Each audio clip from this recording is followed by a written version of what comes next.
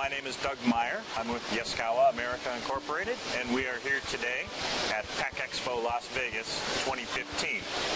And what we have brought here this year, we are introducing our singular control concept for machine automation.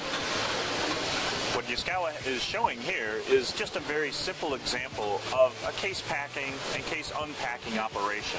On the other end, you see a robot that's picking up a simple pattern of pieces, placing it into a simulated case on the conveyor, and then down at this close end, that entire layer is picked up and then distributed back into the individual products.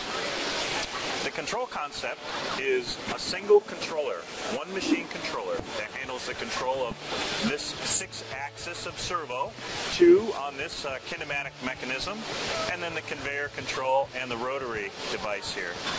So we have 6 axes of individual servo motion control here. You see the amplifiers in this cabinet. And then it also handles the control for the 6-axis robot on the other end.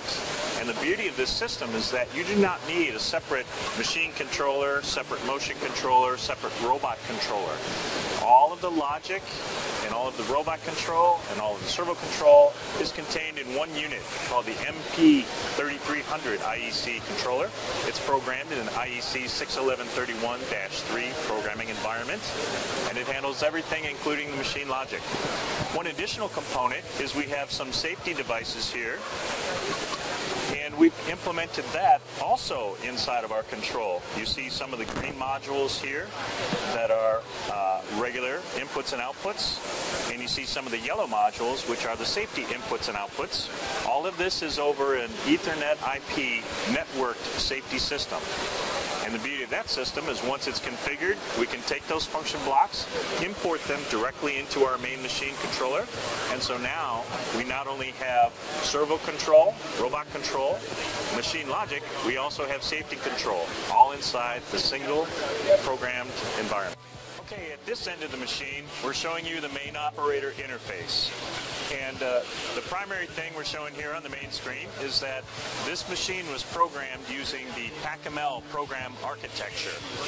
Pack is a standard developed by OMAC, the Organization for Machine Automation and Control, and it specifies 17 states of the machine and the creation of modes. So we have 2 modes that we can run the machine in, and we know now that we are in production execute state.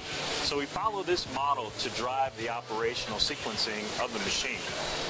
And when you use this model, it provides a consistent front end for your customers and for all the machines in your plant.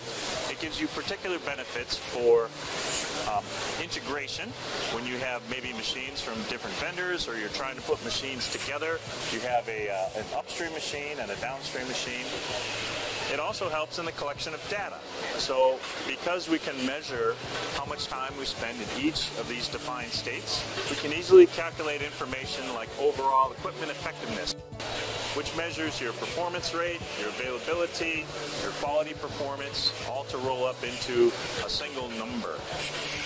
And what's important is when you use the Pack program architecture and the Pack approach, you know that the data you're collecting is consistent, and so when you roll it up and look at your overall plant performance, you know that you have a good consistent number. I did mention about how the safety is integrated into the machine controller, and that's particularly important because you might need to monitor it. So it's very easy now to create a screen that shows you all of the safety information, again programmed in that same singular programming environment.